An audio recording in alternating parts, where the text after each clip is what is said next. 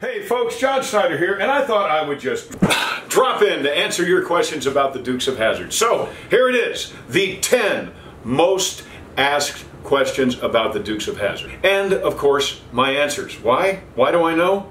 Because I was there. All right, let's get rid of this hat. It was blocking my eyes. Number 1, was there more than one General Lee? Yes, of course there was. Every time we jumped the car, I had so many people saying they watched the suspension just kind of crunch out from under the car.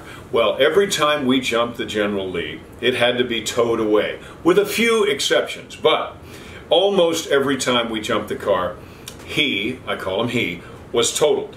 We did 147 shows. We did 2 jumps per episode. Okay, so 147, 280, 94.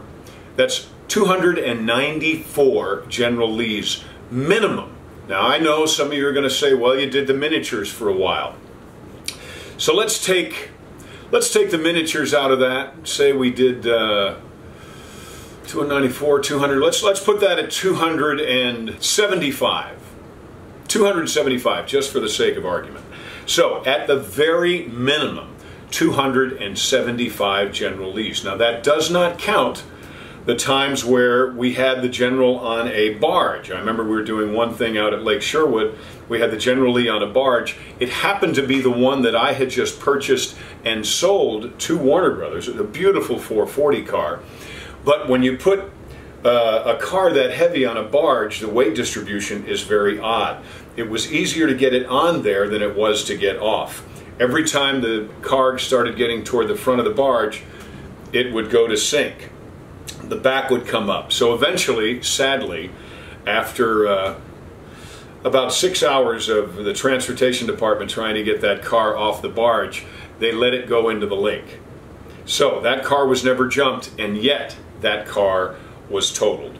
So I'm going to say, just for the sake of argument, minimum, without question, 280 General Lees. Now I've given the answer before as 329, but I did not include the miniature cars. So 280 at least General Lees destroyed.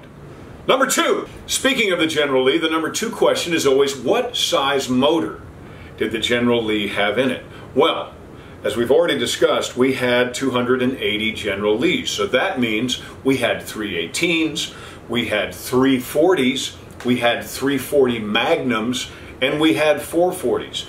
Never ever did I ever see a Hemi car while we were shooting Dukes. Also, I never saw a stick shift car. All of them were the automatics that you see in the show. I never saw a stick shift. But you hear a stick shift.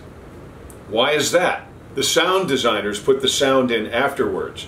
My understanding when we did the show, that all the sounds of the General Lee were actually taken from a sound effects company, and they were the same ones used in the '68 Charger in a movie called Bullet. That's what Dukes of Hazzard and Bullet have in common. Okay, number 3. Where did the Dixie horn come from? Well, it's absolutely true. We were filming High Octane. I know that because I was wearing my brown corduroy suit. Filming High Octane, and someone went by the boar's nest in an El Camino and blew the horn, and the horn went. Our executive producer, Paul Picard, who happened to be on the set that day, grabbed a Teamster, jumped into a van, and chased after that guy and bought that horn, because Paul decided that moment that that horn needed to be in that car. By the way, this roof that I have here at Miss Shirley's, that was my dad's. I got that from my dad back in 1980. So this is from one of the first General Lees we ever jumped. And the Values A's used to cut the tops of them off and try to salvage what they could. So I got that and gave it to my dad back in 1980. So that's where the Dixie horn came from. If you want one, I believe the J.C. Whitney catalog is still the only place where you can find your very own Dixie horn. All right, number 4. Did I actually jump the General Lee? Well, the answer to that, sadly, during the Dukes of Hazzard, is no. I did not jump the General Lee. If you can imagine, it's a pretty dangerous thing to do. So if you've got 200 people that are working on a television show and Bo goes out and jumps the General Lee and hurts himself, you've got 200 people out of work. So it wasn't so much that they cared about me, although I wish they did. But I understand, we make movies now, I understand too. The production company could not possibly afford to lose any of the actors during the filming of the show. So we were kept as safe as possible. Stuntmen, and we had many wonderful, wonderful stuntmen and women on the Dukes of Hazzard, they're the ones that jumped the car. Until we did the movie Christmas Cars. In fact, check this out. This is me actually jumping the General Lee in the movie Christmas Cars. Hang on, General. I only did that because I could. Heck, they used to do it all the time. Who knows? I might even do it again.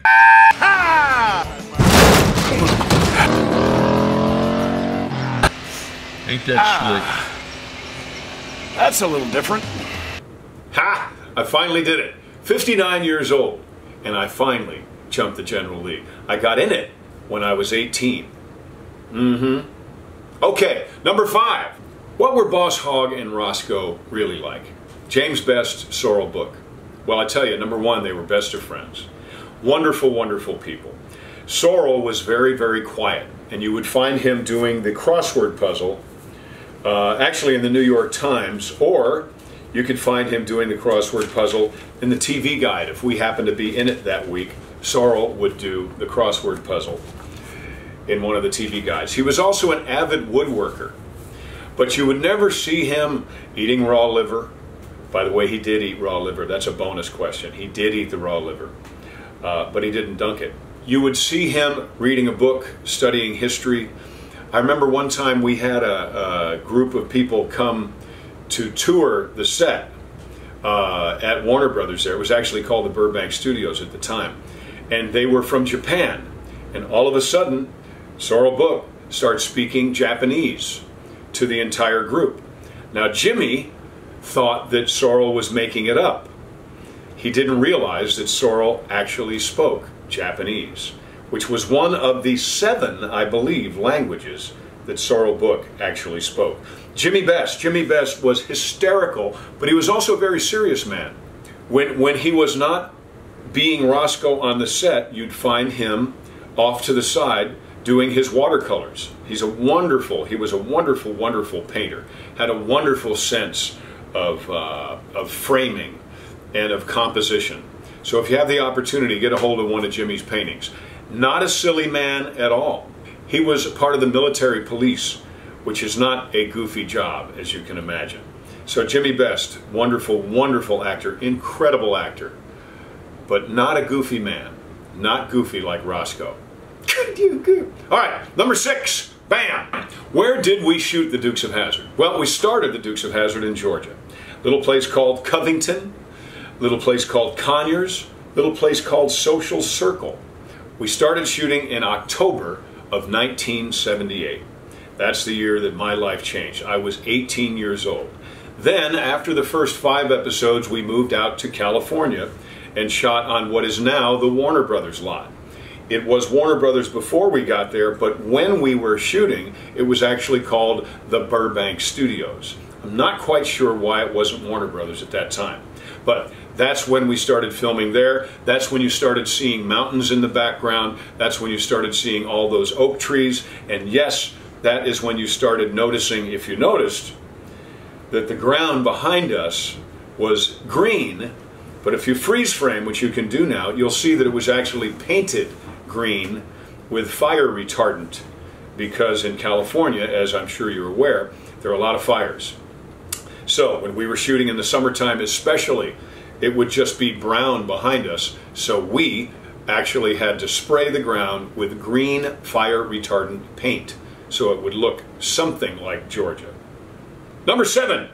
What was the difference between the first 5 shows and the rest of the shows?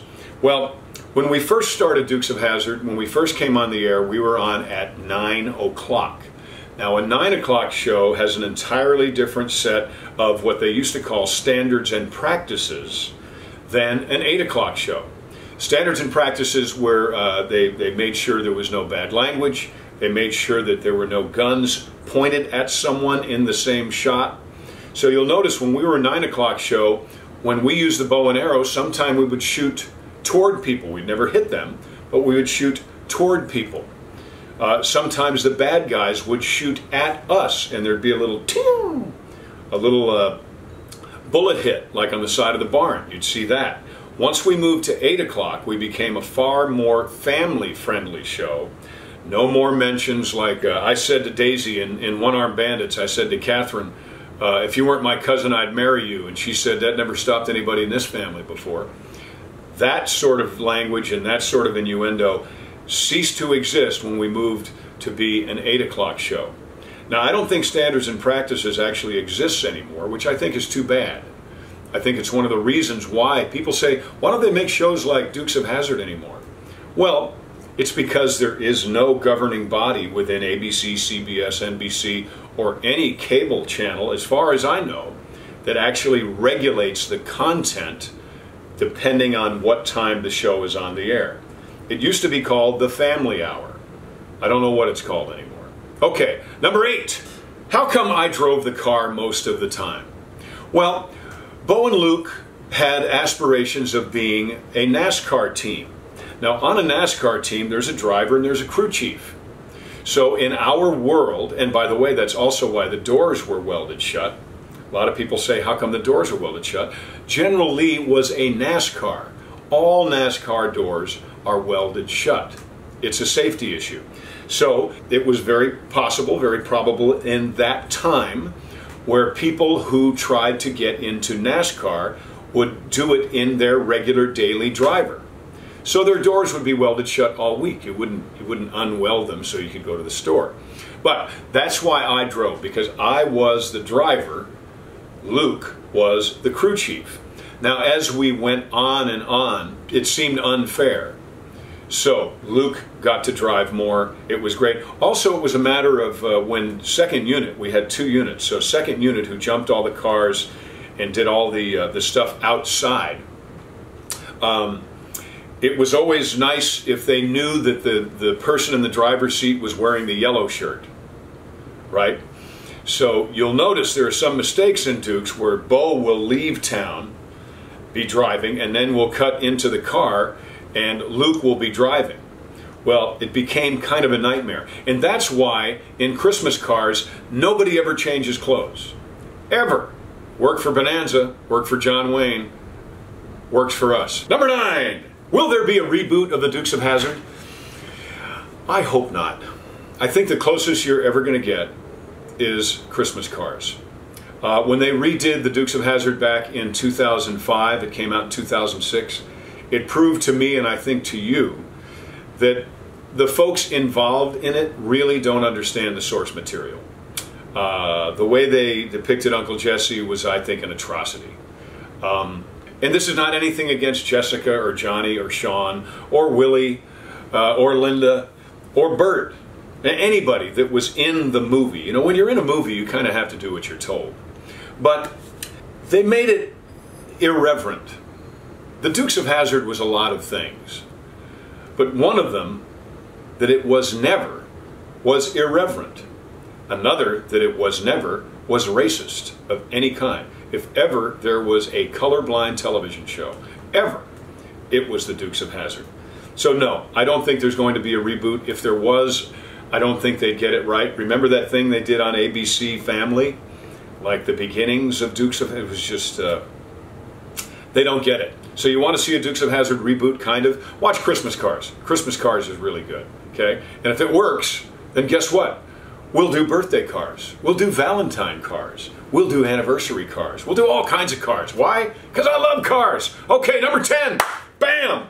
The question I get asked a whole lot, and here's the answer. No. No. No.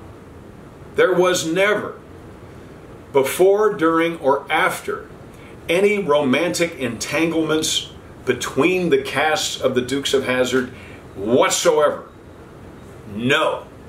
We are exactly as you see us on the show. We love each other dearly. We protect each other with everything we have. We come to each other's defense at every opportunity, and we always have each other's backs. But we never, ever dated. That could not possibly work, right? If you don't believe me, ask Joe Lando. Hey, I'm John Schneider, so delighted to finally answer the top 10 questions of all time about one of the greatest television shows of all time, the Dukes of Hazzard. You take care. I'm going to go jump a car. Actually, no, I'm going to go sign more copies of Christmas cards. Watch this. You're going to love this. I'm gone.